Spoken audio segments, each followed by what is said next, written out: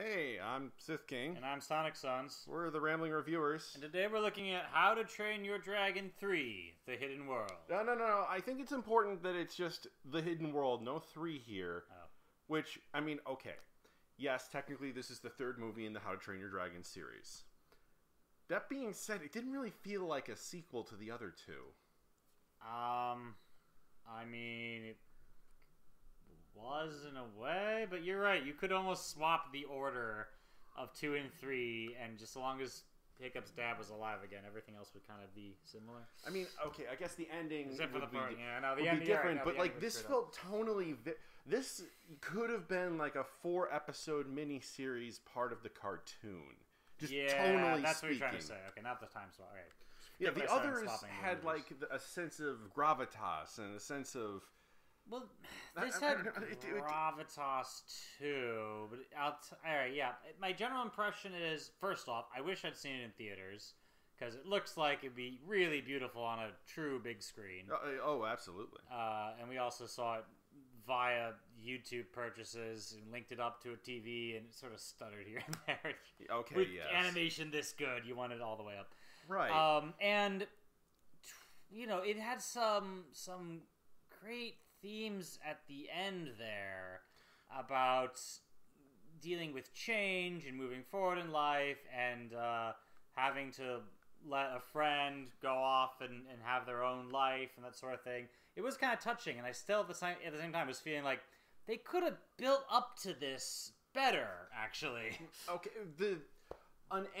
okay, you were correct. It had these themes of those things that you were saying. But the problem is that when you have a story like this, it's like Neon Genesis Evangelion, like a reboot of Evangelion 3.whatever 33333 infinitely repeating there. It makes you feel those things, but there's at the same time there's a part of you that's going, but why though? but why? I mean, why is this part necessary? Less confusing than Ava. But okay, yes, very few things are more confusing than Ava. It was less confusing, and I'm just saying that the emotional scenes were emotional, but like, it didn't make sense. It's not just that it didn't make sense. It made artificial sense, if that makes sense. I mean, okay. What I mean by that is, it makes sense in terms of the story structure, but it didn't feel natural. Right, because the logic behind it didn't force that conclusion. Correct. Yeah. Okay, so... The start of the beginning? Start of the beginning. Hiccup and friends raid a ship that's got some captured dragons, because there are evil warlords out there who capture dragons. Yeah. So that's cool. They fight those people. Yeah, see, this is a thing that's kind of bugged me about this film and the last one. Are these canon with the cartoon, the Netflix series, or the Cartoon Network show? Because if so, this was kind of a letdown, and I'll give my thoughts on that as we go on, but... Yeah, I know nothing about the cartoon, so you'll have to inform me. I watched every episode. All right. And for some reason, I remember that better than Babylon 5 at the moment, which is really sad, because he's been catching up on Babylon 5. Yeah, so suddenly I know tidbits that he forgot, like what happened in which season. Well, yeah, you know, it's been like a year or two several years since I last saw it, and you watched it yesterday, so... Yeah, so well, it gives me the advantage. Anyways, let's continue on. So, they fight off the dragon capturer guys, whatever those are called. Dragon trappers. Trappers, that's right. And bring their newly freed dragons back to Berk, which looks awesome and is also kind of crowded because there's a whole lot of dragons. Yeah, and they say, Hiccup says, oh, dragons can come here. It's a utopia for dragons. You don't have to work or worry about anything. To which I just have to go, okay, there appears to be more dragons than people here. I can't imagine having this much megafauna in a concentrated area has done wonders for the amount of food in the immediate area. So... Yeah, I can only assume they're getting in daily shipments from somewhere. Yeah. Anyways, and so... And then Hiccup thinks... Well, alright, so there's a plot where... What's his name? Dauber? Yeah. Which character are you talking about? The dude with the more prosthetics who's all like, you should Gobber. get married. That's Gobber. He's telling them that Hiccup and Astrid should get married, and they're kind of like, oh, we're not ready for that. But they're clearly dating already, so it's not like a huge leap when they do get married by the end of the film. Which, okay, welcome to the first installation of the cartoon showed that this is weird. And welcome. The cartoon, specifically Riders of Berk, Race to the Edge, showed the episode where Hiccup and Astrid not only confessed to each other, but also the episode where they got engaged. So they're already fiancés at this point. And the cartoon and Race to the Edge happened before the second movie, and the second movie was a year ago by this movie's own admission. So they've been fiancés for over a year, and they don't feel like they're ready to get married. Maybe this is a Viking thing, but... I doubt it. But, last time, maybe it's just like a promise ring where, you promise to get married to someone. Honestly, though... Or I could understand what a promise ring is. Well, no, a promise ring is like a halfway engagement. It's like, let's add another step along the path, Mm-hmm. But, yeah, I get the impression that they were trying to thread this needle in which they could be engaged as of this movie, and yet we don't have to acknowledge the engagement, because if we did, then the people who haven't watched the cartoon show would be all confused. Like, why didn't I get to see the proposal, right? So that's why, I would imagine, that's why they was phrased it as, you two should get married, which can be taken as, you've been engaged for a while, hurry up and set a date, versus you clearly like each other and you should have a relationship or a marriage.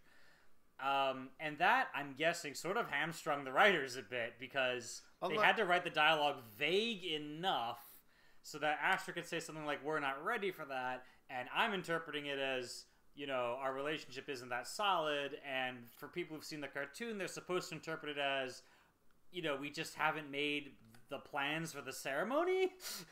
But, like, when you have to be vague... Vikings seem like the type that are super careful at planning, and not the type that are hyper impulsive like they're showed every other instance. Right. Okay, no, I get that I'm looking for nitpicks here, but it's like the Marvel Cinematic Universe. You want to see all these various myriad plot threads come together. And then you want to also make room for people that missed some of the movies. Right. Or the TV show in this case. Which... Yeah, because I did see some cartoon originated dragons come from here, and that's another thing that we're going to talk about. I assumed, as I'm sure all the other people who haven't seen the cartoon have assumed, that they weren't engaged, and that the development was about them deciding that they would, work well as a married couple, which we didn't get as much of that as I might like, and part of that may be time constraints, and part of that may be, for those of you who watch the cartoon, they already made that decision, so we can't have him propose twice. So that was just a little hollow. Yeah. It's not horrible, it's just could have been more. Yeah, just all the interactions feel a little off, like they were written by the writers of a cartoon, rather than the guys who wrote the previous films. That may be. I haven't seen the previous films in a while, so I'm a little hesitant to draw comparisons, but it may be... Yeah.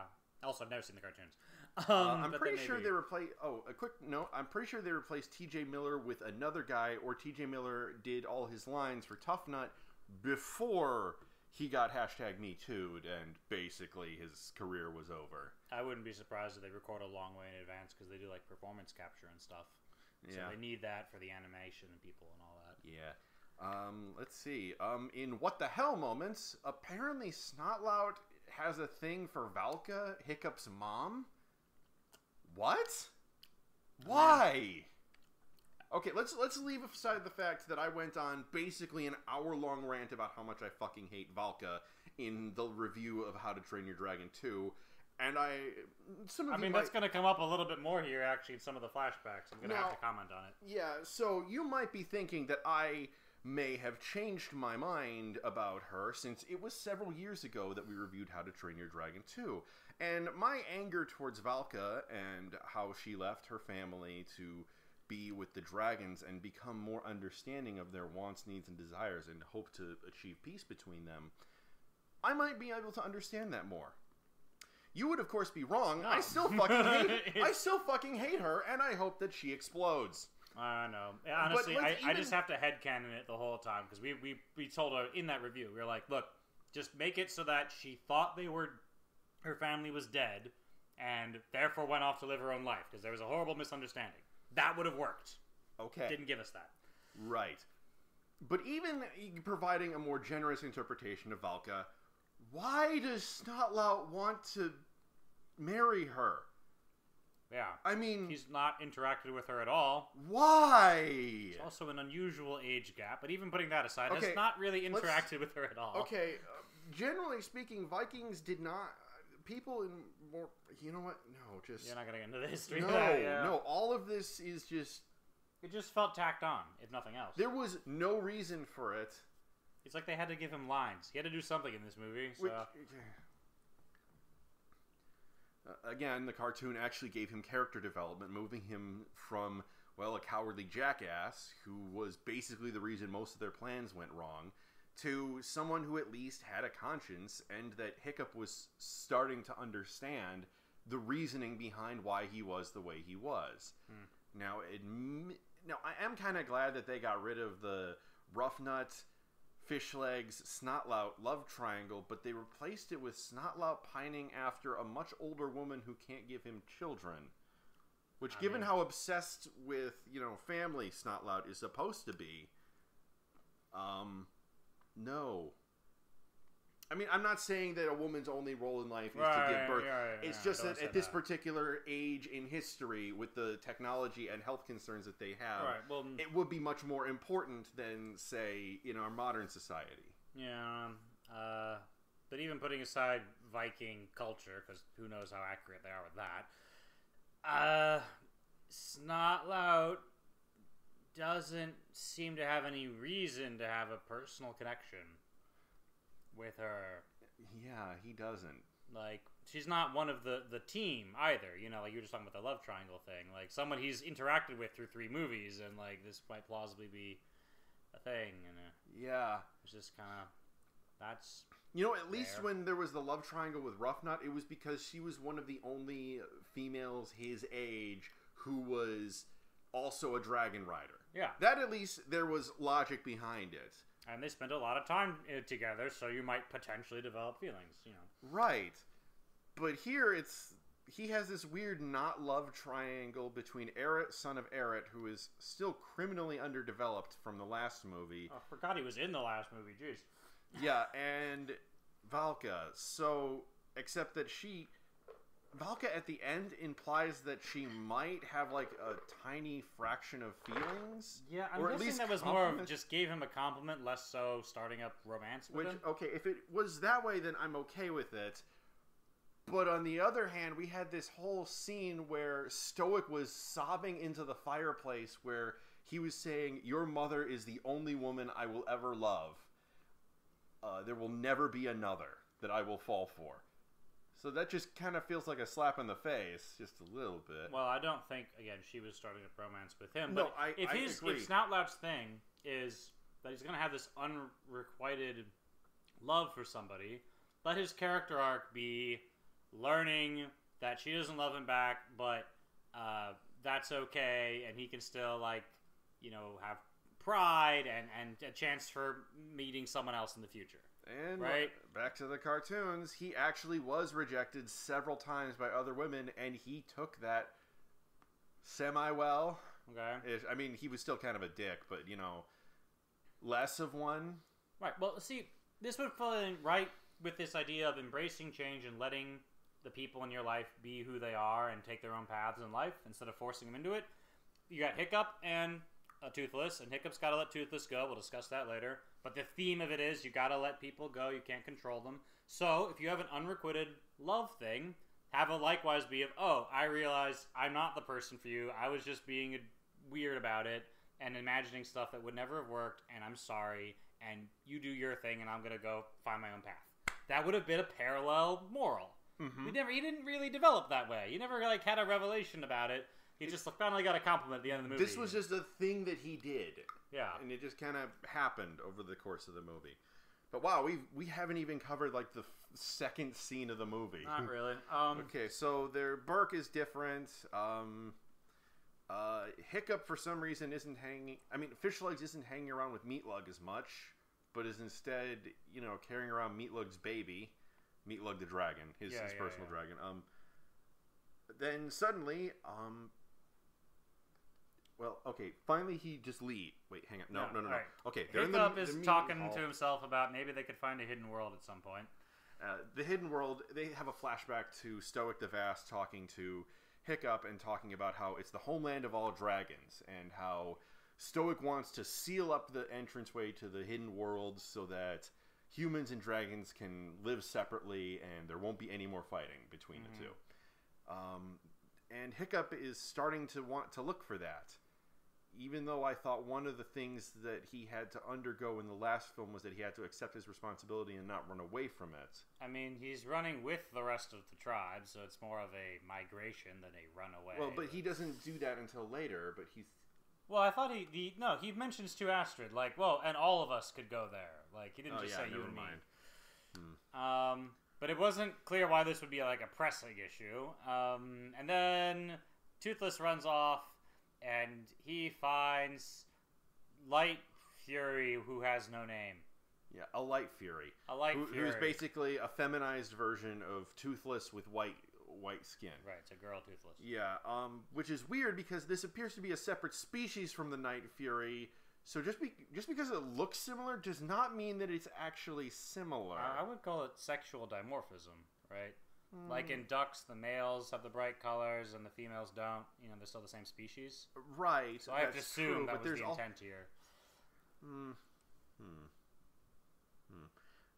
But when Toothless's children are born, they're black and white, which, given that the Night Fury is supposed to blend into the night sky as a defense mechanism...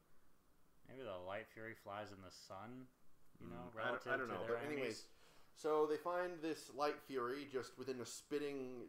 Oh, wait, no, sorry. We missed another scene. God damn it. That's okay. There's just so much to talk about here. We're taken to this place that's... somewhere in the east. Where there's a fortress, and this guy lands on what appears to be one of those four-rotor drones, except replace the helicopter blades with dragons. Yeah. And this guy looks like anorexic Draco Malfoy. Yeah, kinda. His name is... We're looking it up. Grimmel the Grizzly. Yeah, well, and honestly, this guy is supposed to be the main antagonist of the film. Oh yeah, just say Grizzly. Sorry. Yeah, here's the thing. He's basically every hunter character you've ever seen in fiction. We could have replaced him with Clayton from Tarzan or Kraven from Spider-Man, and you wouldn't have noticed a damn thing. I mean, he's a few notches more aristocratic than in Clayton, but he's sort of vaguely motivated by the thrill of the hunt and goes around hunting stuff, I guess. And he is talking to some trappers who have unique character designs and unique voice actors, so we know they should have some impact on the plot. And they don't. But really, all that matters is that they want the dragons that are in Burke, but they have a Night Fury, which is interesting to Grimmel. God, I can't even remember this guy's name.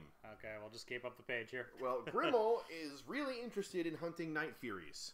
For some reason. We'll get to this. Anyways, so he agrees to take the Night Fury, capture them... Well, to take the Light Fury they currently have, to go and use it to capture the Night Fury, which exists on Burke. And they acknowledge that Toothless is now the king of the dragons. So that's cool. Well, a king of the dragons. So if they get Toothless, they can get all of the other dragons who follow Toothless. Right. Which, okay, that's continuity from the last film. I like it. Very well done. Well done, movie. So when the Light Fury shows up, you know something's up. And what was up? Because, did Grimmel just carry her over in a cage and drop her off nearby? I think that is the implication, because there was a partially emptied trank dart. Oh yeah, so she must have woken up, and then Toothless shows up. Yeah, and then there's a trap that's nearby that somehow no one touched or interfered with in the whole the dragons are romping around and looking at each other scene until Hiccup goes up and he pokes it and it slams shut. Which credit where it's... Wait, no, she like ran off, so they weren't doing a whole lot of romping in that scene. The scene with the romping was on the beach. Okay, right, next. But... And the point of this scene was to make Grimmel seem like a master strategist because he knew it would force all of Berk to leave Berk. And well, there's a second part to that, but it is still going to be weird. Okay, so you set up a trap that I guess was designed to fail, or maybe like if it succeeded, that's great, and if it doesn't, that's great too. So it was Xanatos style, which would be nice.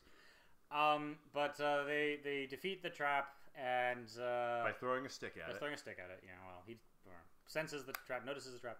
And so then Hiccup goes back to Berk and tells people, hey, someone slipped through our defenses. And that someone is Grimmel, Eric informs us, because he knows the design of this dart. And Grimmel's a scary guy, we're told. Eret, not Eric. Eric? E-R-E-T. Oh, Eret, son of Eric? Oh. No, Eret, son of Eret. Oh, okay.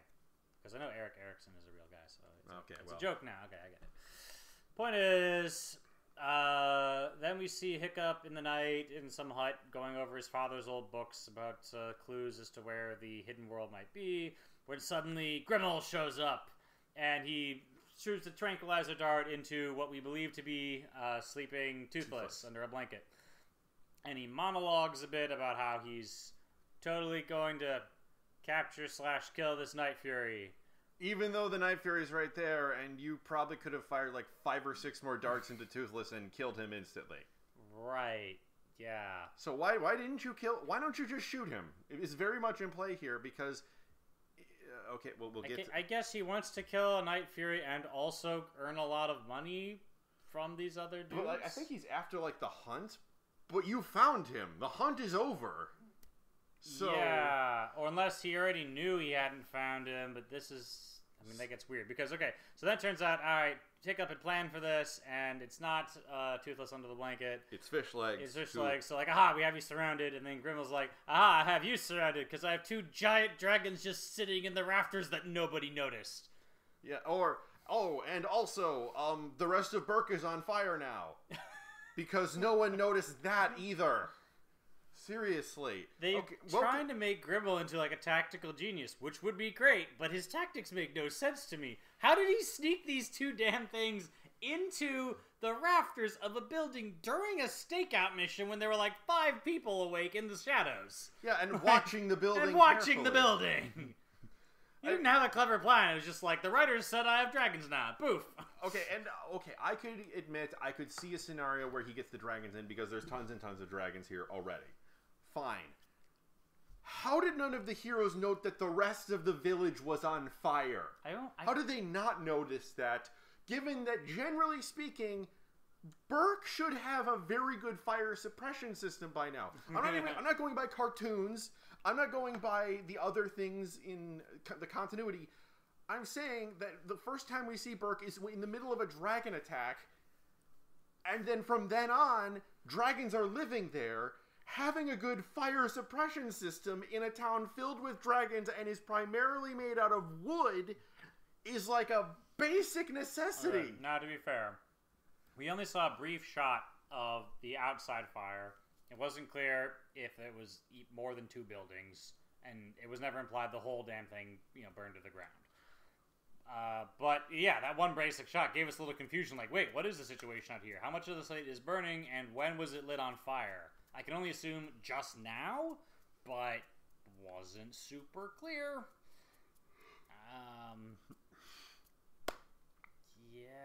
Yeah. So Hiccup says that we need to go to the hidden world, which I don't know where it is. So I have the best plan ever.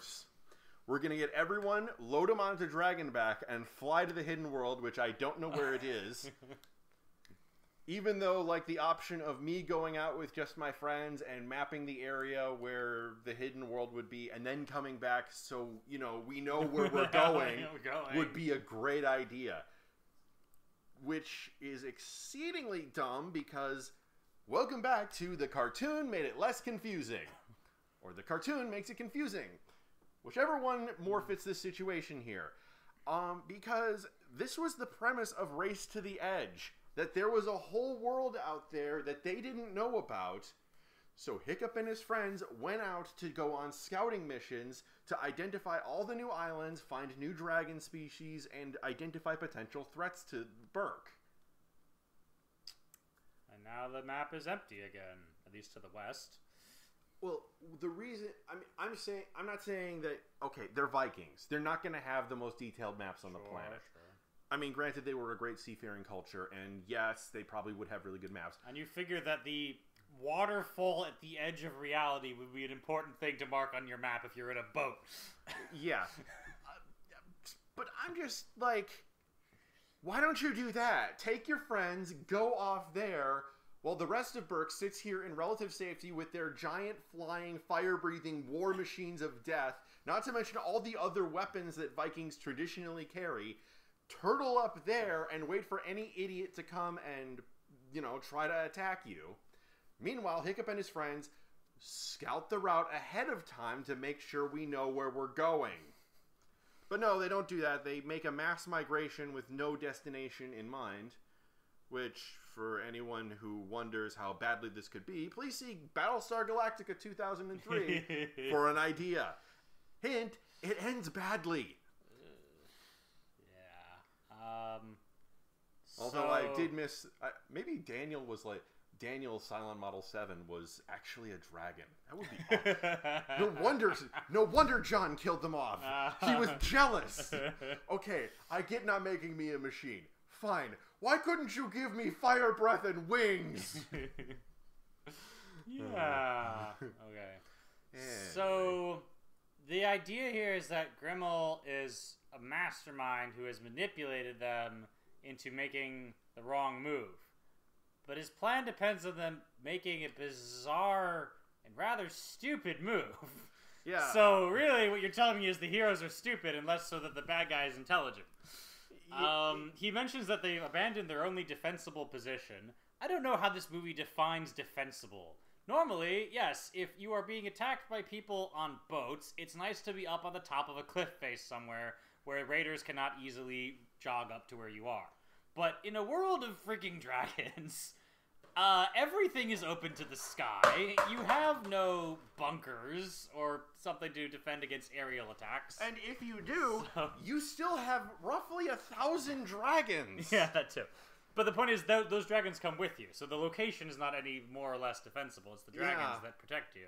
They also mentioned the new place they go to, New Berk, is also defensible when they settle down there. And you're like, this is equally defensible to any other place. This looks exactly the same as Old Berk. It's just like more landmass, which is good if you're a crowding problem, but I don't know what else you're talking about. Yeah, and the only crowding problem we saw was the dragons, and that problem gets taken care of at the end of the movie, so why didn't they move back? Wait, never mind, we're not there yet. It's okay. And everyone's like, yeah, we should settle down here. Even though Hiccup is like, no, this is just until we get to the hidden world. Yeah. Also, Grimmel has this scene where he's explaining how smart he is to his people who hired him. Pro tip to you aspiring supervillains.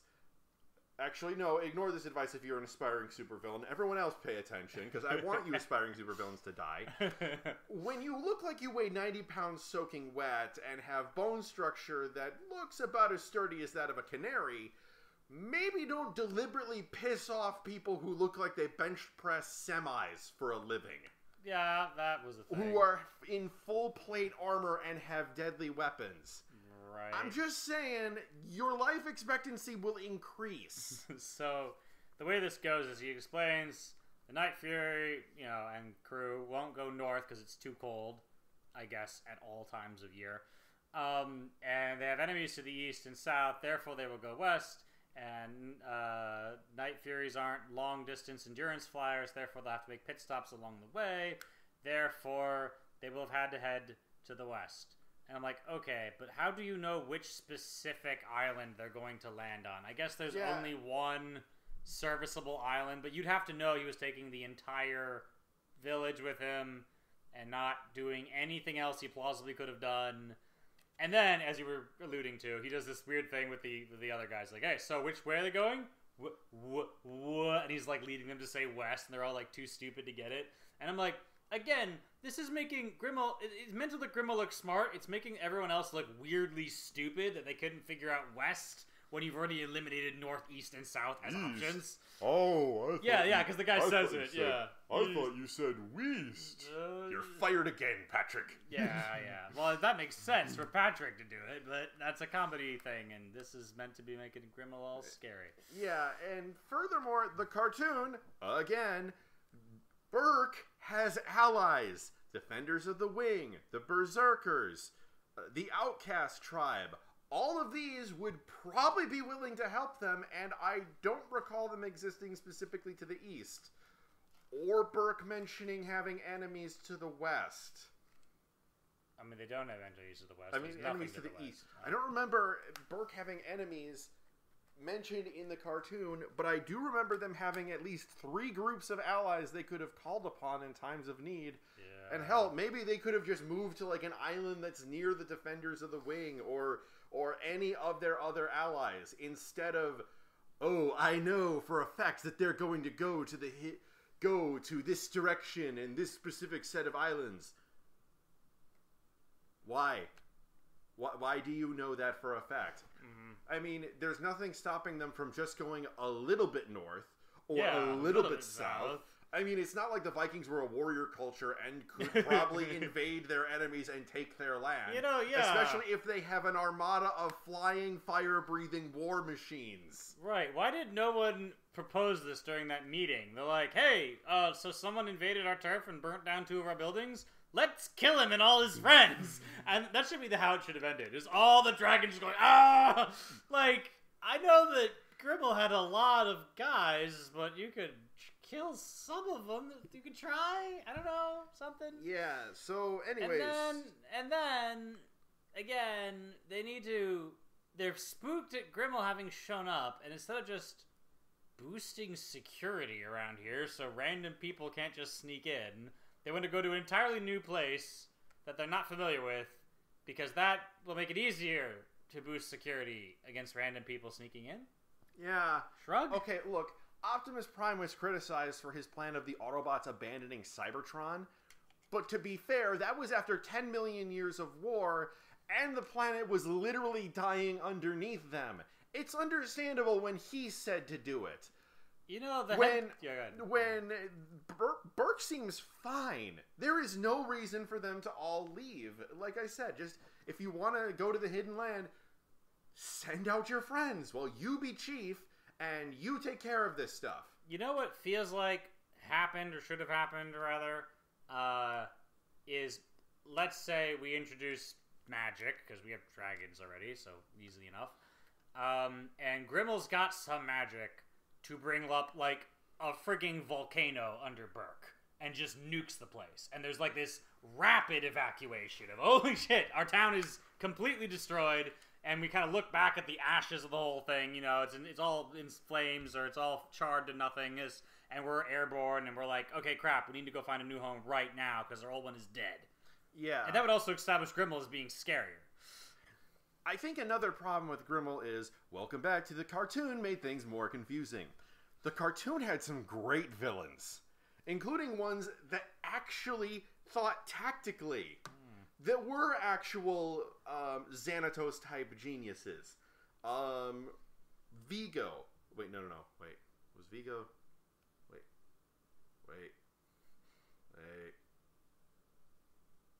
What was the bad guy in the second one? I don't know. It's been a while. I'm going to find out. Okay. Oh, wait, no, okay. Vigo, Riker, Johan, Krogan.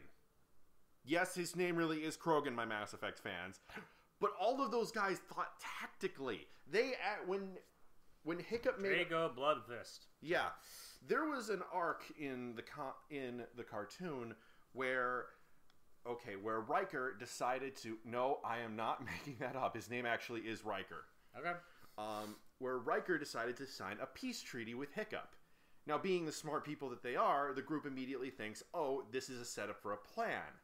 And they see where Riker wanted a line that would restrict his activities to above this line, and Hiccup and his group would be below this line. They see an island that is barely in in Riker's territory, indicating that he wants it because of how they know how he thinks. But he's thought ahead because that island is full of the Defenders of the Wing, who are super hostile to Dragon Riders because they think they enslave them. Oh.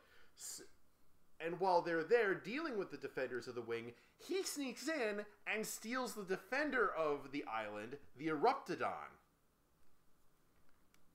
We'll get back to that later because it's, again, kind of frickin' important.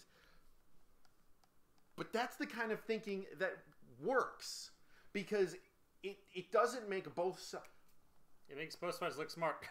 Grimmel's brand of tactical genius revolves around him magically knowing that the heroes will make stupid decisions, not noticing that their town is burning down, or immediately evacuating at the first sign of trouble.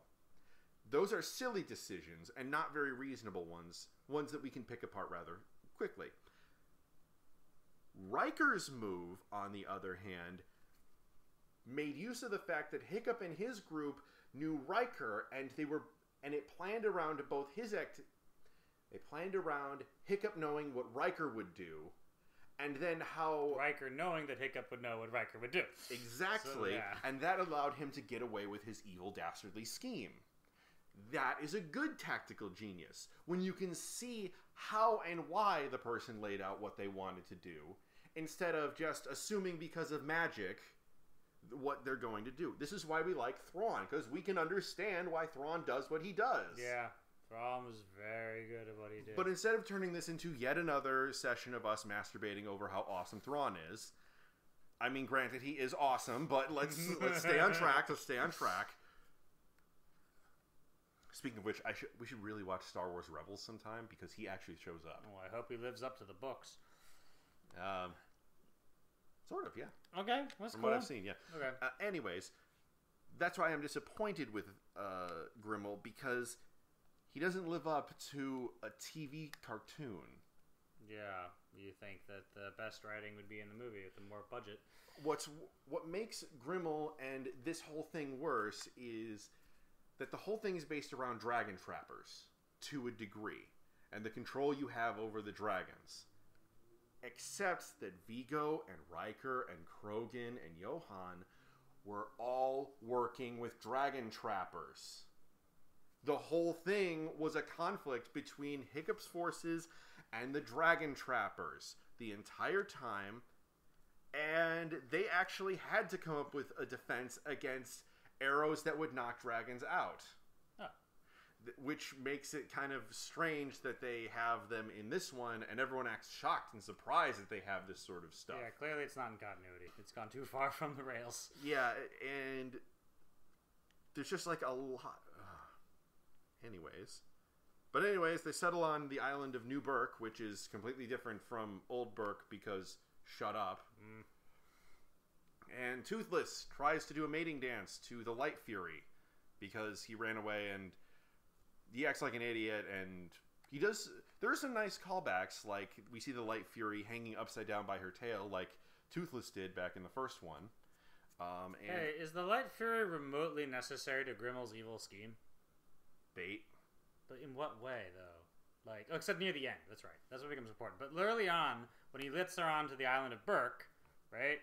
And then she just flies away, and then he shows up at Hiccup's house. He could have just showed up in Hiccup's house anyway. Like, the Light Fury had no impact on that plan. Oh, man. God damn it. Like, what was the point of that? What was the point of that? Just to hope he would stumble into that one stupid trap that he was clearly going to notice anyway? Okay. So... I honestly thought for a while there that Grimmel's plan would involve he wants to find the hidden world for some reason, and, like, only the King of the Dragons can access it. Because I assumed it wasn't just off the side of the map. I thought it was, like, in another dimension or something magic and weird. And so he had to let Toothless live long enough to make that happen, you know, so he could get there. And that wasn't his plan, it turns out. He doesn't care at all about the hidden world. Yeah, it's... Now that I think about it, yeah, the Light Fury is completely unnecessary to the plan. In fact, we could have skipped it altogether. It becomes necessary only at the end when he's got Toothless and Light Fury chained up, and he can threaten Light Fury's life in order to make Toothless cooperate, which is only necessary so he can bring back the dragons to the other trappers. We're skipping. So he can apparently betray them. We're I know, skipping we are stuff skipping again. stuff, But right. so Toothless, it turns out, can't fly on his own, which We is, know that, right? That's Yeah. from the first movie. Yeah, they do. And here's the part that really annoys me is because I don't know what's in continuity or not. Because they mention, because when Hiccup sees, you need to be able to fly on your own in order to woo this female, the Light Fury, he starts building a tail that would allow Toothless to fly on his own without any outside assistance. Except that Astrid mentions that you did this before, and Toothless rejected it, which references the Gift of the Night Fury episode. Oh. Which, I mean, granted that was a special and not part of the cartoon series itself. But it means some of the stuff that's out there is in continuity, and we just have to guess what is. Which is really... Because they have fireworms later on, and Astrid reaches up to touch them. Fireworms are from the cartoon as well. They originate from the cartoon. They're not from the movies at all. Except here's the thing. They burn with the heat of... They burn like red-hot coals when you touch them. In fact, there were episodes dealing with migrations of these things that would land on islands and burn them to cinders. So why the hell is Astrid reaching up to touch them? I don't know. And that's upsetting to me because it means some stuff from the cartoon is in canon, but we're not telling you what stuff is or not, so we can't tell you what makes sense and what doesn't make sense. Jeez. But, so anyways, the Hiccup constructs a second tail and Toothless flies off. And then Hiccup acts really surprised that the wild animal that's lived with him for years would leave when he's near a mate. I mean, he's not exactly surprised as he is sad and hopes he'll come back. Yeah, it's just... Okay, so Toothless flies off with Light Fury, who needs a name, for goodness sakes. And that's his contribution for the most of the film, actually. He's just not here. But eventually... Well, so when he's off with her, I should mention, she, teaches him to teleport, because he can do that. She can do that. I don't... Teleportate... Okay. Both the cartoons and the movie and the specials all introduce the concept that dragons basically run on the rules of the real world. Even if we don't necessarily understand them at the time. But, there isn't magic in the dragon world.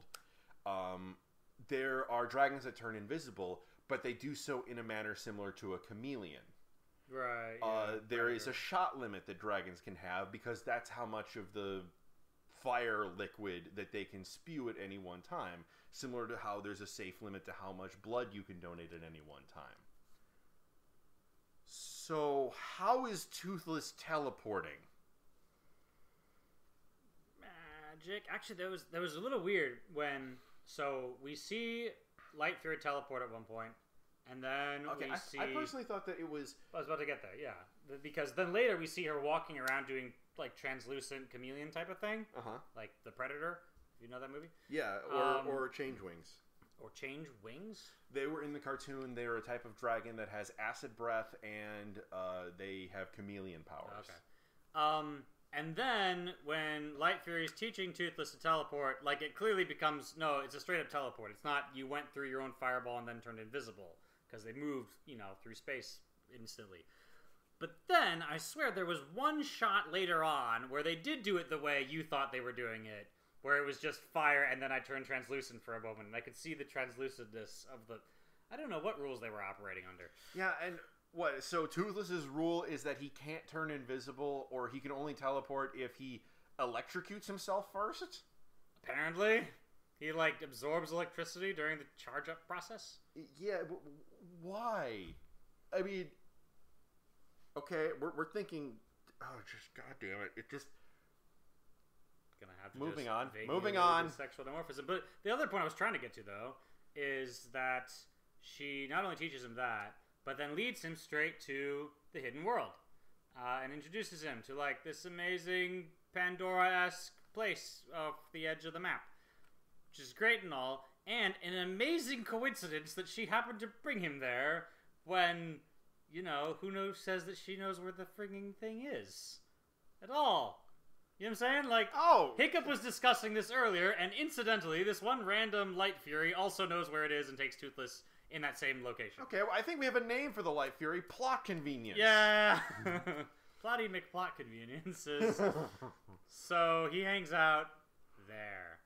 In the meantime, Hiccup's mother, Valka, doubled back to go check they weren't being followed, and went to go check by herself, even though we have like 100 dragons to spare. But okay. Yeah, and probably other dragon riders. So she went back and noticed there is a ridiculously large fleet of ships over here. Like, seriously, the U.S. Pacific Fleet in World War II was not as large as this fleet of ships. I'm pretty sure these things force a collision hazard for each other all the time. Yeah. Like, if there's ever a storm, just like, crap, we all hit each other like Seriously, dominoes. this is bigger than the Grand Fleet that the Spanish Armada convened to try to conquer England. Oh, hell yeah. Yeah. I mean, if you have this many ships and this many people, why do you give a shit about dragons? You have enough manpower to take over the world in and of yourself. Go invade England. There's an there's an open spot for that at the moment in history. Yeah, by the way, the Spanish Armada was 130 ships. Yeah, this was more than This was 130 at least 500 ships. Yeah, dude. Whatever, I mean, they're exaggerating things because it's cool. But you know, I was just thinking kind of randomly, Grimmel needed a kick the dog moment somewhere in this movie. I would like to see that armada invading some innocent place, torching shit, and, you know, grabbing innocent people and making them slaves or something. And I could be like, oh, now I can feel like I hate you on a personal level, Grimmel. But we never got that. He Never just quite felt got like a that. weenie. He was just like, yes, I'm evil. I mean, maybe they were trying to establish that this is like what Hiccup would be if he had taken the wrong turn in life. They did mention that parallel. We'll get to but that it wasn't very well. It wasn't very deep. And granted, yes, his kick the dog moment is the fact that he's got dragons drugged and they're working for him. But I didn't get to know those dragons as innocent people before they were transformed into evil people. So I didn't feel it the same way as you would have, like, oh no, my best friend has turned against me, you know? So, anyways, the Dragon Riders decide to go.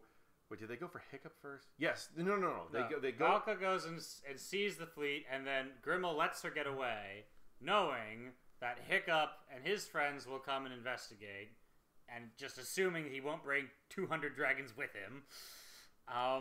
And then Hiccup does come to investigate. Yeah, remember that scene where the Bewilder Beast was attacking Burke, and so Toothless used his King of All Dragons powers to make all of the dragons attack the same target at once, and it drove off the thing. Yeah, why the hell don't we do that? Yeah, seriously, that would have solved all of the problems of this movie.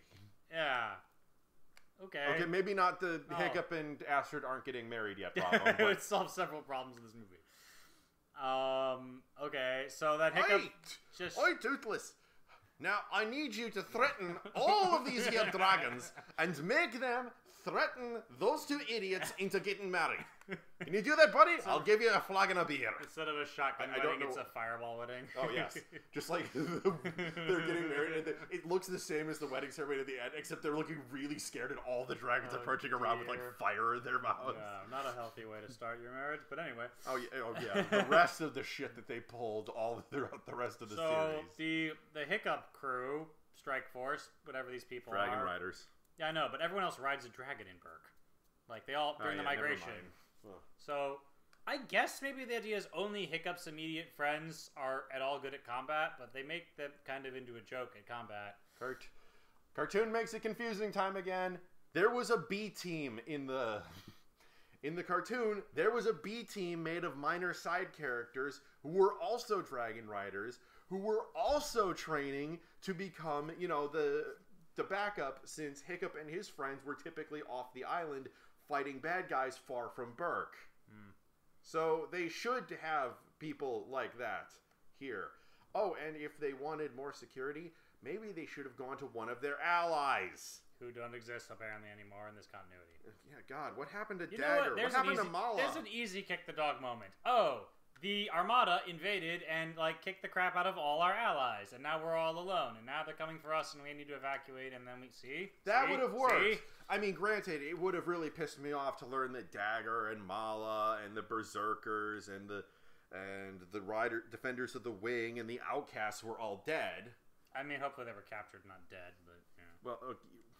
Well, if they're bad guys, they're not going to say, "We've imprisoned them in the comfy prison."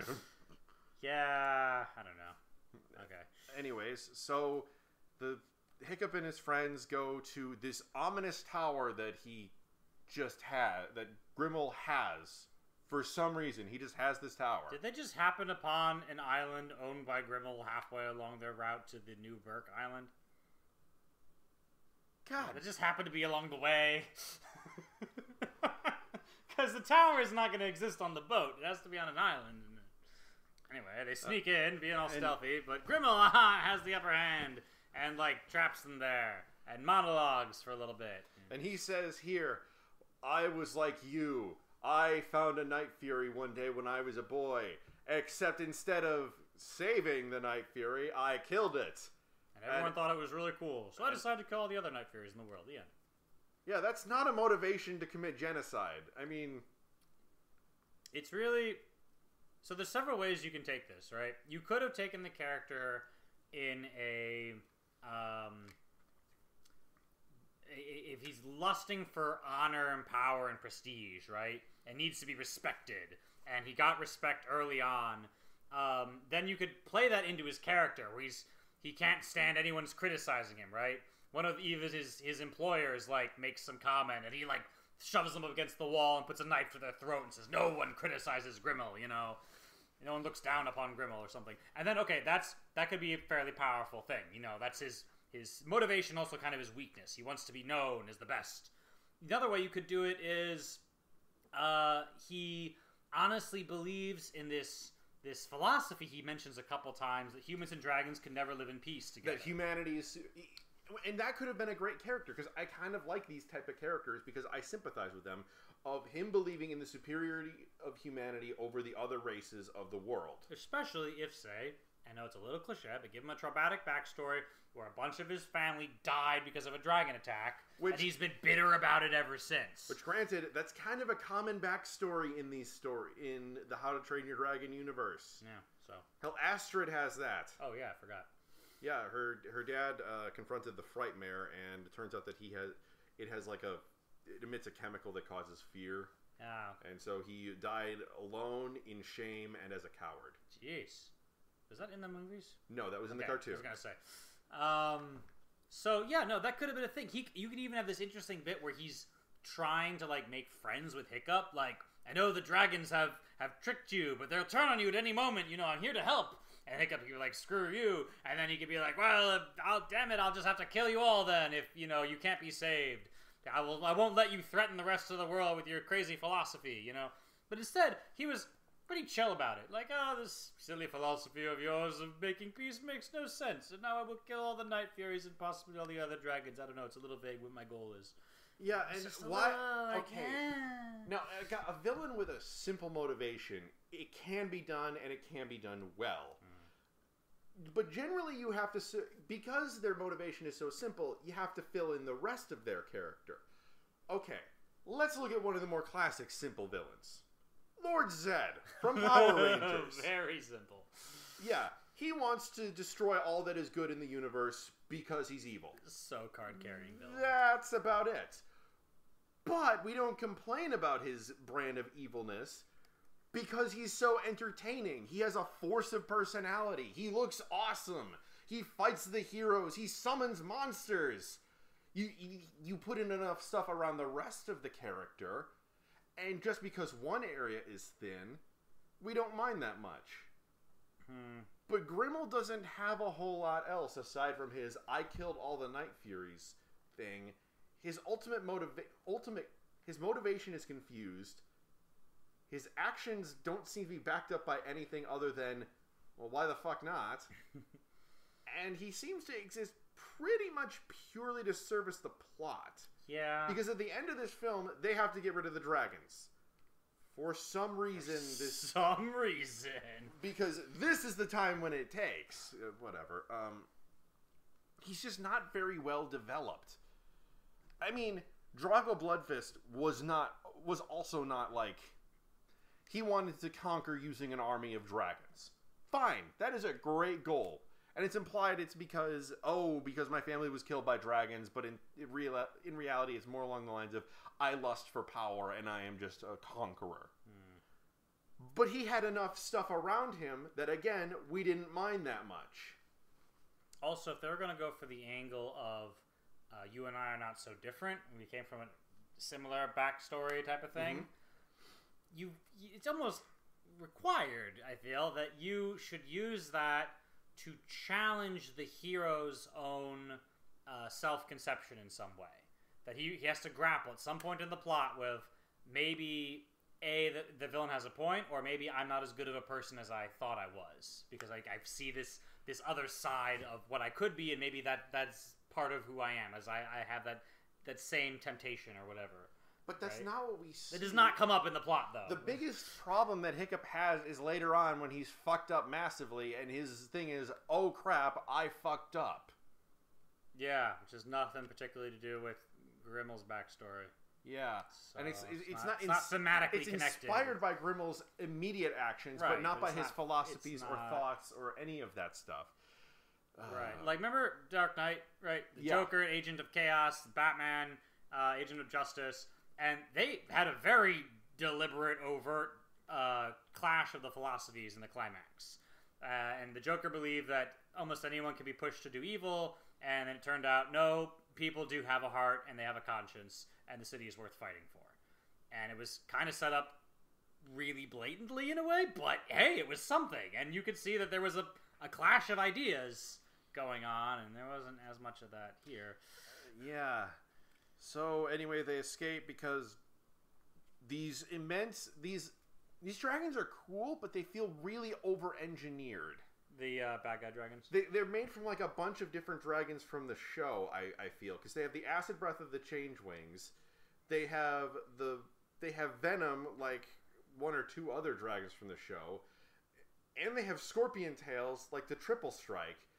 So why don't they use those other dragons to show that this guy has like a large variety of dragons under his control? Yeah, that might be nice. Simplicity Also, sake. apparently, the means by which Grimmel controls his dragons is by injecting his dragons with their own venom, which makes it both a knockout drug and a mind control thing. Are we sure that was the same drug? I'm pretty sure it was the same color. Yeah. So, like, how do you tell when it's mind control mode and not sleepy mode? And how do they know who their master is supposed to be? Yeah. Like, is there something in the chemical of the drug that points in the direction of Grimmel somehow? Yeah. Couldn't anyone just give them orders? Attack! Don't attack! Attack! Don't attack! Shut up, you! No, you shut up first! Shut up! No, you shut up! The stuff upon which epics are made. Speaking of people needing to shut up, after everyone escapes, somehow they leave Ruffnut behind, who is totally chill about it. It was so chill, I was like, wait, was that Ruffnut, or was that some other person who was on the bad guy's side? Yeah, well, admittedly, I knew, but you didn't watch the cartoon. Okay, well, you aren't as religious of a watcher of the material, because Ruffnut was a character in the first and second movies as well. I know that. The question is, when Ruffnut walks into the screen and says, like, I don't know, something really casual. Oh, it was like, oh yeah, why does he always take that baby into battle? And then Grimmel's like, wait, it's really irresponsible and making them rattle. I said, give me a break. Get off my back. Really? Guardians Inferno by the Sneepers. I think that's who it's by. It's from Guardians of the Galaxy 2. It's like this kind of song sung by David Hasselhoff about the Guardians of the Galaxy in that movie. And one of the lines is talking about how it's really irresponsible to bring a baby into battles, talking about baby Groot. I said, give me a break. Get off my back, damn it. I didn't learn parenting. My daddy was a planet. Okay. It's a pretty fun song. I presume that's in the end credits or something. Oh yes, it's in the end credits. That was why maybe I don't remember it as much. All right. But Yes. Anyways. Okay, so point is, when Ruffnut walks onto the scene and says something all casual, and Grimmel's like, "Oh wait, you're still here." Ruffnut was so casual that I went, "Was that one of our allies that got left behind and for some reason doesn't care the villain is standing right next to her and will clearly nab her in 3 seconds? Or is that a villainous character who just looks like Ruffnut and I didn't know about this other person until just now?" Oh, I guess it was Ruffnut. Okay, fine. I like how no one does a head count like 5 minutes out from the island. Yeah. They have to wait until they get all the way back to New Burke before they realize, oh, no one realized that she was gone. Which admittedly they do call Tough Nut out on and like say, "What the hell, dude? How did you not notice?" Right, but you think the rest of them would notice? Yeah, I mean, unless Tough Nut was at the back of the pack the entire way home. Yeah, I mean, the cartoon makes this more confusing again, but this time it's kind of a reasonable thing, where Rough Nut and Tough Nut were such screw-ups and engines of chaos that they required 24-hour supervision, so you'd think they would check on them really quickly after they escaped. Okay, Rough, Tough, are you here, or did you fuck off to go do something stupid again? I'm here. Hey, where's Rough Nut? Yeah. They don't notice until they get all the way back, and then they're like, "Oh crap, we gotta go save her." And then Hiccup, for some reason, is like, "I can't do it without Toothless." I'm pretty sure you just escaped capture yourself without Toothless, and you could probably go save Ruffnut without Toothless. I get you'd prefer having him around. I mean, granted, as I said to him, I too would also prefer a nearly invisible supersonic attack dragon with plasma blasts. But, you know, you have other dragons. Yeah, there's like 100 dragons that just never get used the way they should. Yeah, and then, but it turns out that Astrid gets a talk from Valka, and Valka says he thinks he has to do everything on his own. Does he? Because he just led a strike force with several other people in it. Yeah. So, I'm not... Also, when if he's wants Toothless back, I mean, that's right there. He's pining for a friend to help him, as opposed to being the tough Viking who says, "I don't need friends, I'll do it alone." So I'm not entirely sure what Valka's talking about. Yeah. A different version of the word alone, sort of. I mean, I get it kind of, but not fully. And then, for some reason, somehow... okay, Astrid grabs Hiccup and gets on the back of Stormfly. And then just flies to the hidden world. Because they know where that is now. They know that Toothless is there, also. Okay, the only way I can square this is by using, again, the cartoon, where they recategorize Stormfly from a Sharp class dragon, specifically one that has spines and stuff, which admittedly Stormfly does, to a Tracker class, one that specializes in... I know you're gonna be shocked at what I'm about to say. Making pancakes. Shit, I was actually about to say making eggs. But no, tracking. So that's the only way I can make this scene make sense. That somehow Stormfly tracked Toothless. Yeah.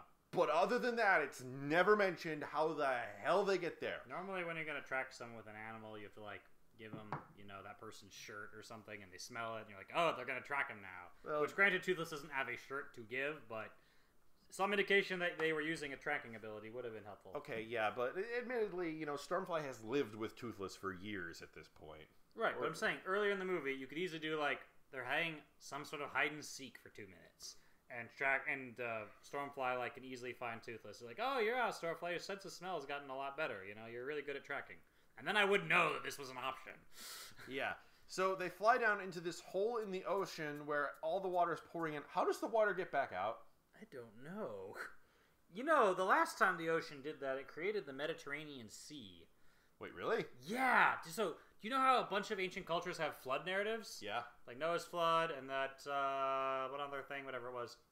So there was a flood, but not, like, from the sky raining. What happened was, there used to be a mountain range, around the southern tip of Spain, right? Oh, the Rock of Gibraltar. Yeah, around that area. And it kept the ocean out. And what we know is the Mediterranean Sea was actually dry land.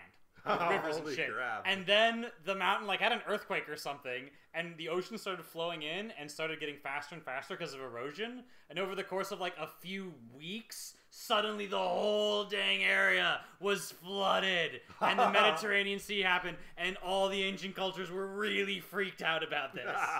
And that's how we got Noah. That is amazing, and I love it. Yeah. But yeah, there's a hole.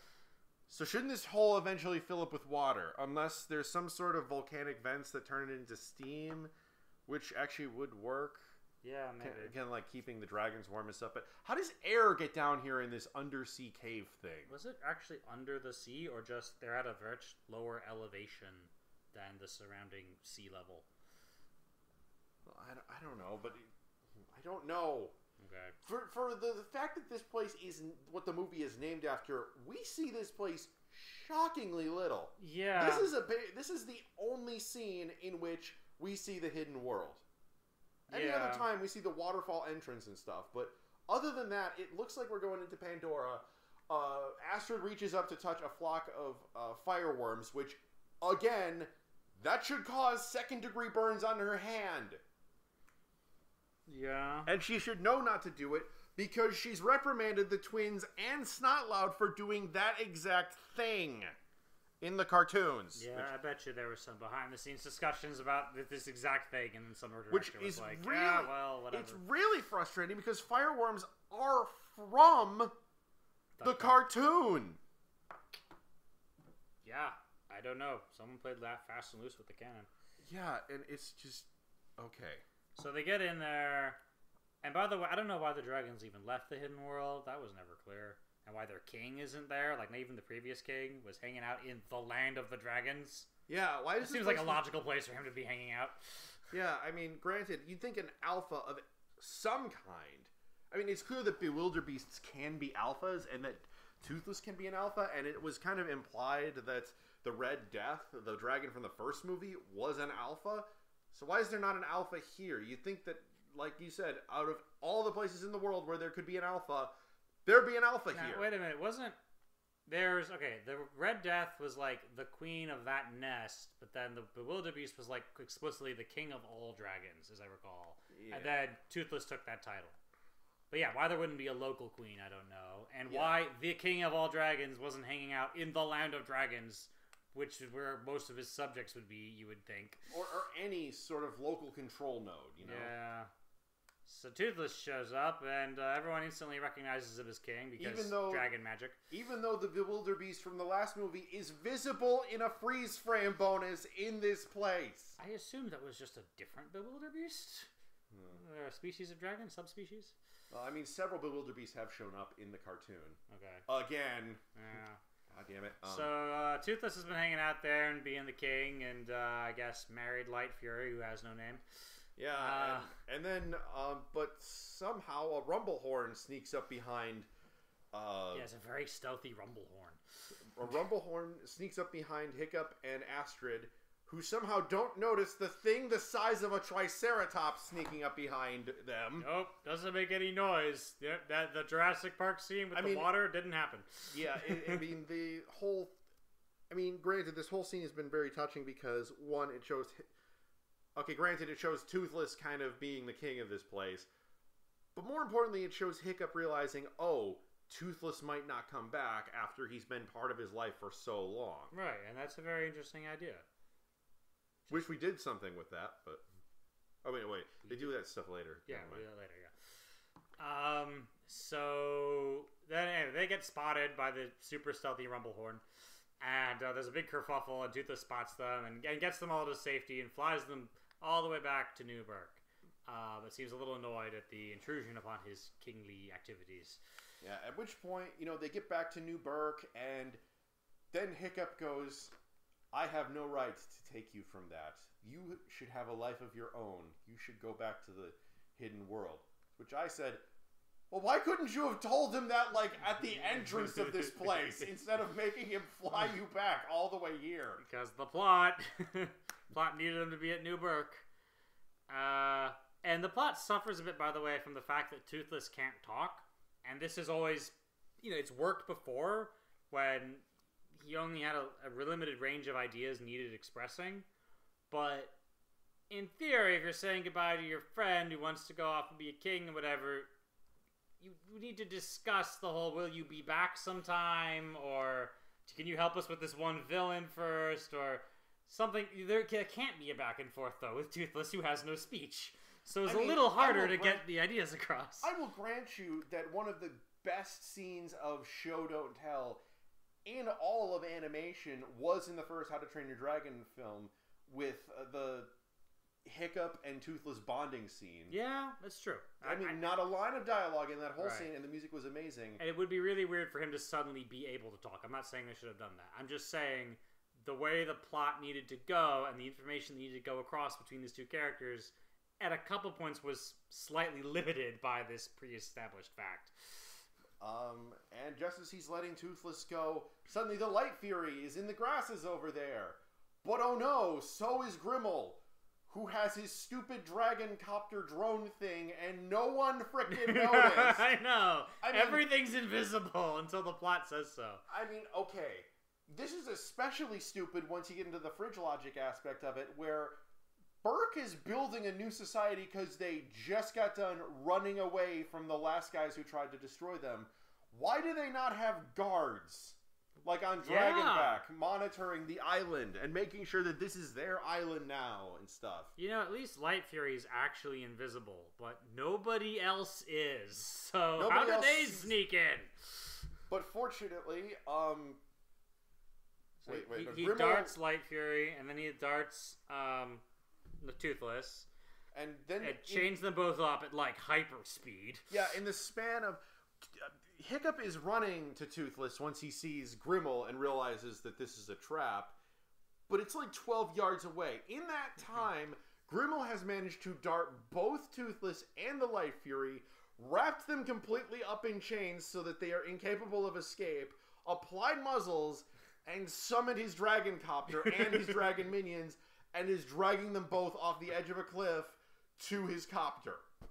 Yeah, goddamn! At what point did Grimmel spill chemicals on himself and get hit by lightning? Yes, Grimmel Flash. My name is Barry Allen, and I hunt dragons. Jeez, that'd be interesting. Yeah. Okay, so then he's got him up on the copter, and he points his gun, crossbow, whatever, at Light Fury, and says to Toothless, "Hey, tell everyone, all the dragons, to back off, or I kill your girlfriend." Because all of the Burke dragons, for some reason, knew that everything was going down, and all arrived at the exact same time. Yeah, I mean, I would say that they noticed the dragon copter, except that it was invisible a moment ago. So what was really confusing about this was I didn't realize that was the Burke dragons until the main human character started saying, "Oh, how will we follow him without our dragons?" Oh, I assumed it was the Burke dragons. I assumed it was the dragons from the hidden world that followed them. Too. And would have a reason to be there instead of the Burke dragons, who were, I don't know what they were doing. Just flying around and not spotting dragon copters. So the Grimmel brings them to his trapper, brings Toothless and the Light Fury to his trapper friends, and uses Toothless to put all the dragons from Burke in the cages, and then says, "Ha ha, ha ha, I'm taking the Night Fury and the Light Fury away now. Good luck controlling them, all the other dragons, without me." What is his attitude towards his employers? Does he want them to die from rabid dragons? Now see, if he had another line immediately following that, "Unless you'd like to renegotiate our contract." Yeah, like that he was extorting them, which wouldn't be that. But there's no reason for him to do this. I mean, if he wanted to kill Toothless, he could have done it. He had him like all chained up. And if he wants to be the ruler of all dragons and make himself a new army, he could have just said that. I don't remember him exactly saying that. What was his motivation? I don't know. Allegedly to kill Night Furies, except he doesn't do it when he has the chance. Yeah. Because why does he want to kill Night Furies? And that's never... You know what? We're going to keep going on. Touched on. Because all of the main characters now have wingsuits, like Hiccup and Toothless had in the last movie. Well, like Hiccup had in the last movie. Which I would accept for most of the cast, except no, I do not buy that Fishlegs, who has the body like a sumo wrestler, and arm. No. He has a body like a Snorlax from Pokemon. Yeah. Down to the proportions, actually. So no, I don't think that his wingsuit would actually work. He should plummet to his death.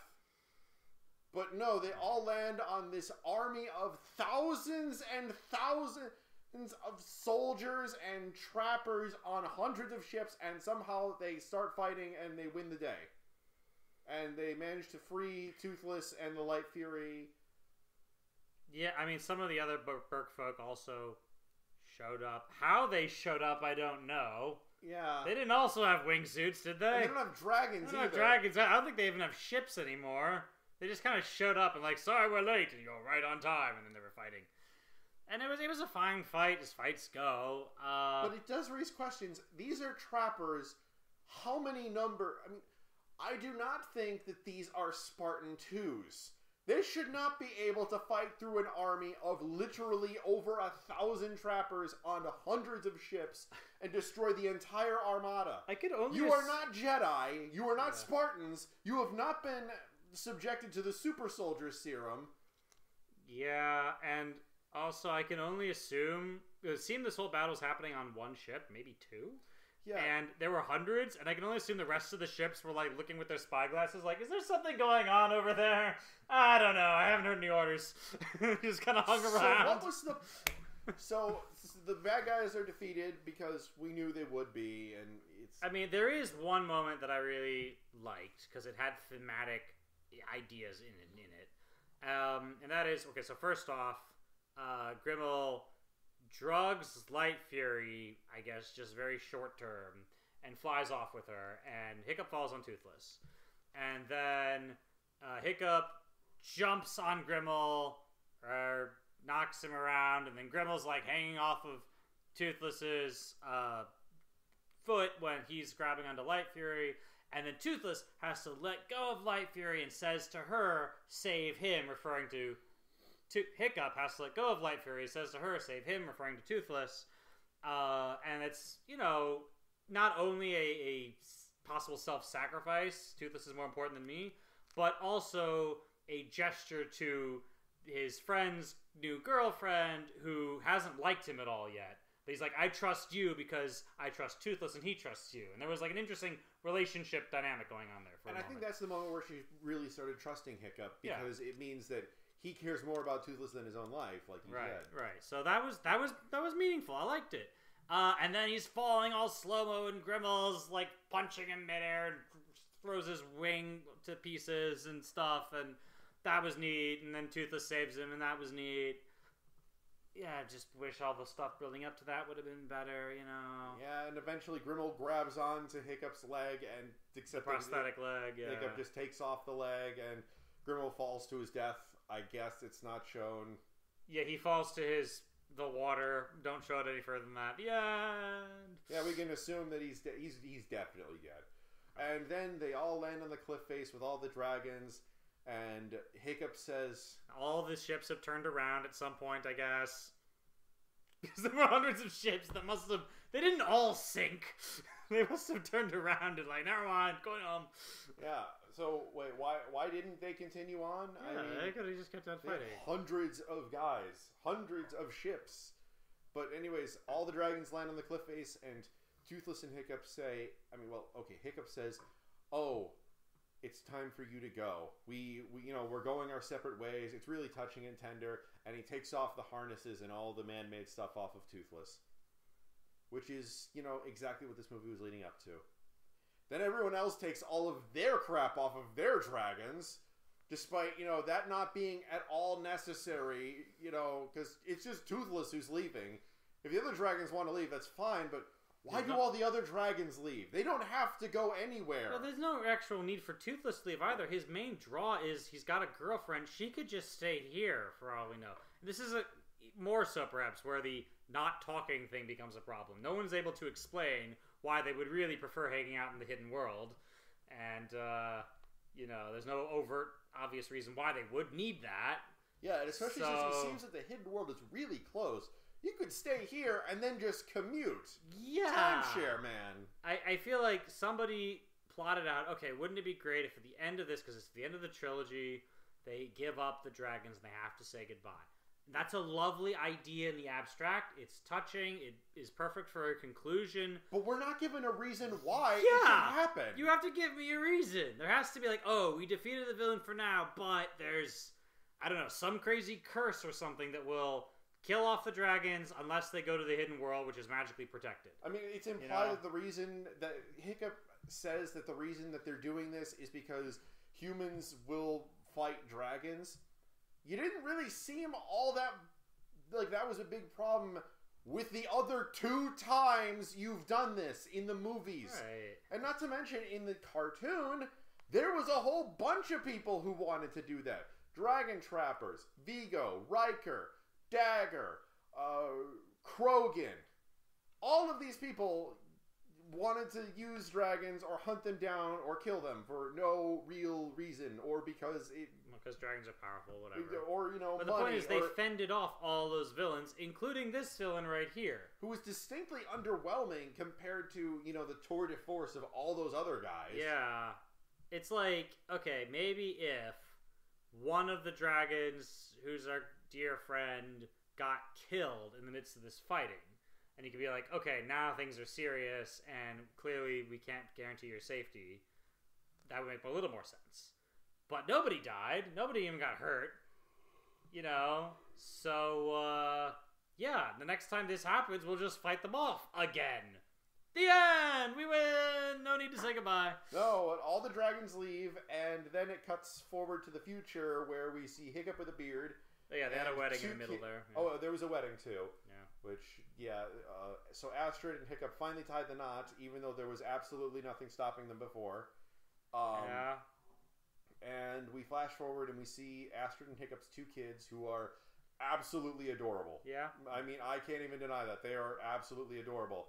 As they're on a boat to the hidden world, and for some reason... Are they even going to the hidden world? I thought they were just on a boat for random reasons. No, they were heading straight towards the waterfall things. Okay. And they run into Toothless, who doesn't recognize Hiccup at first. Because he's got a beard.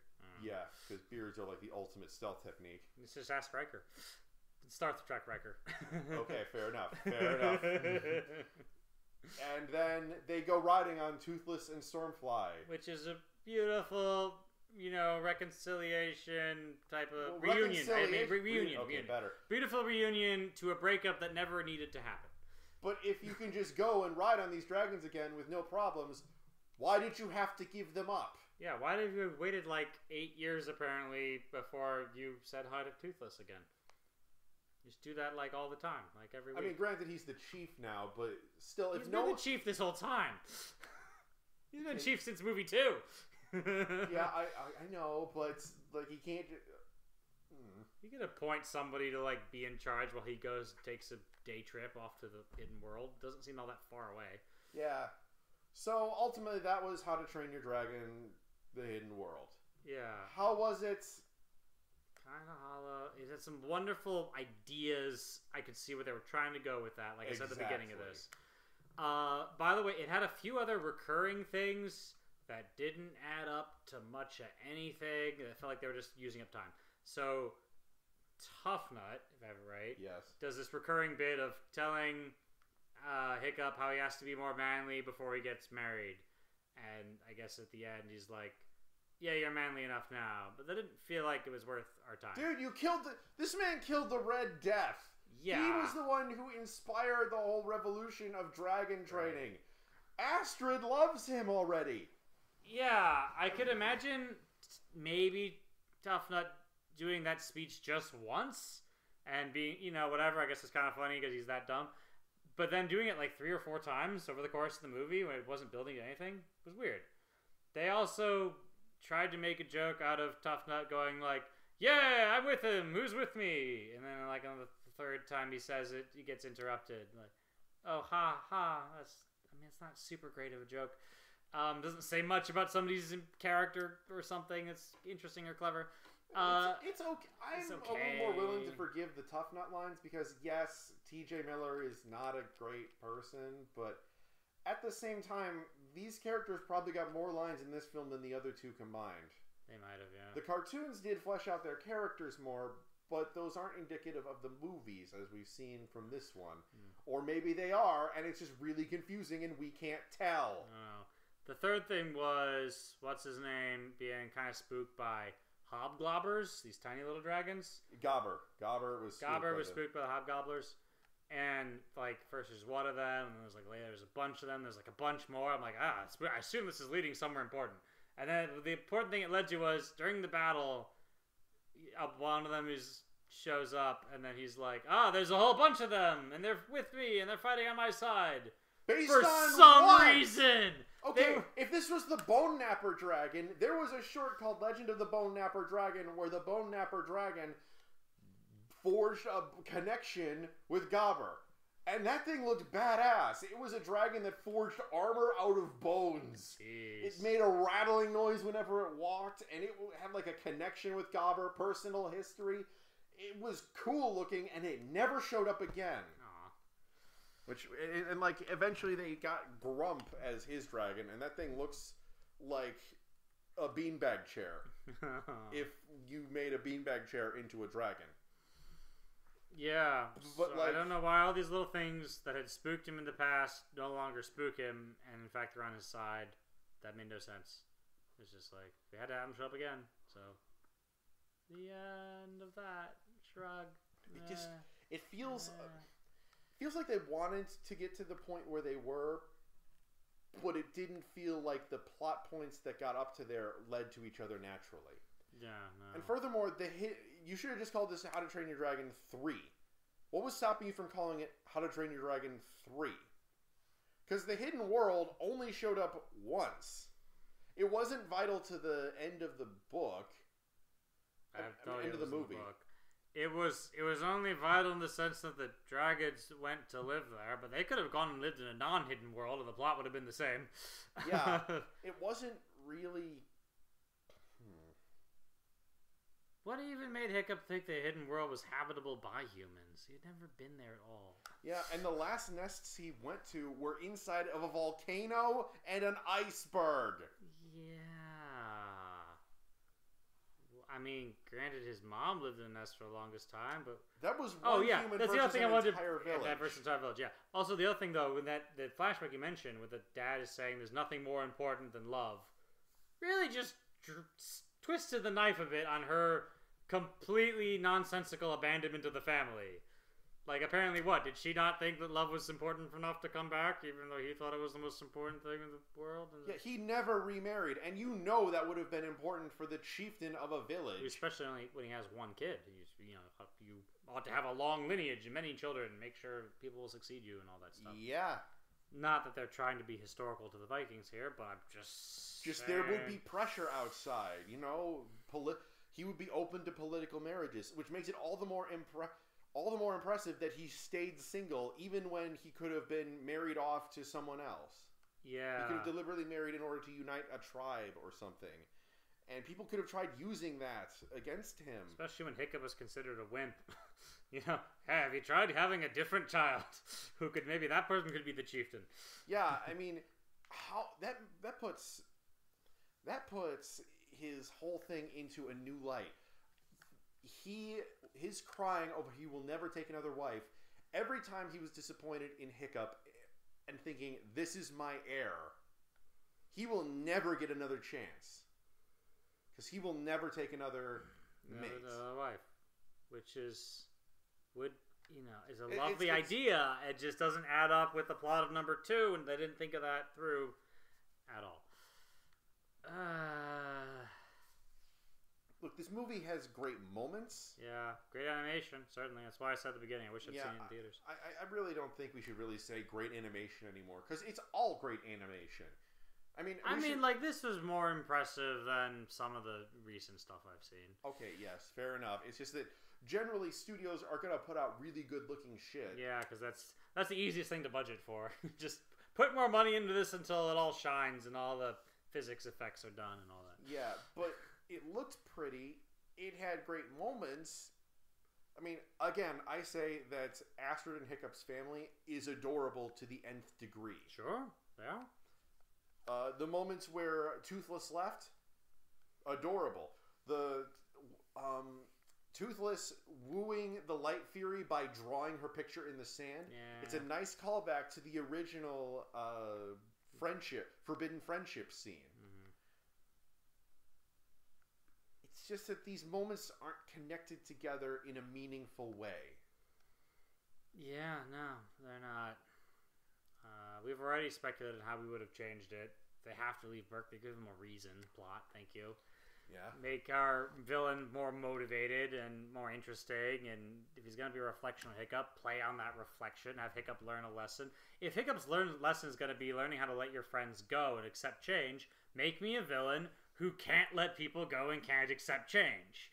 You know, and that ties into his villainy. And Hiccup has to eventually tell him, no, you're wrong. And not just wrong in the midst of this battle, but also wrong in the broader sense of how I need to let Toothless do his thing and be different and not be so clingy and all this other stuff. It just didn't add up. Yeah.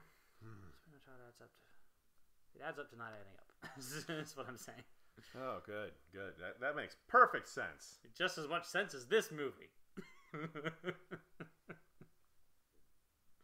No, it makes more sense. It makes more sense. I mean, the movie makes sense.